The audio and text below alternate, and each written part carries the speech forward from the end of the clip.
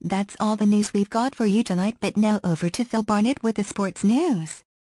Ding dong. Thank you, Stephanie Gilbert. Telford United supporters drew 6-0 with TWS on Wednesday night in a 12-goal thriller which was eventually marred by an injury to Lee Simmons which will see him miss out on the weekend tour of Leeds. Matthew Bethel scored a hat-trick, Nick Medlicott scored 2 and Lee Simmons scored 1 prior to himself being involved in a head-to-head collision which eventually saw him end up on the end of a cracked skull. This was the last friendly the fans' team will have before their trip to Leeds on the weekend, and the game could have been theirs. The Bucks were leading 6-5 until the last kick of the ball somehow found its way into the top corner of the net. Earlier on, though, Telford should have had another goal. Lee Simmons' free kick floated into the bottom corner of the net, but referee Danny Lewis ordered the free kick to be retook as he believed it was an indirect free kick, much to the disgust of many onlookers.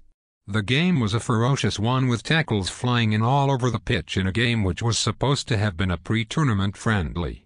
That's all we've got time for now.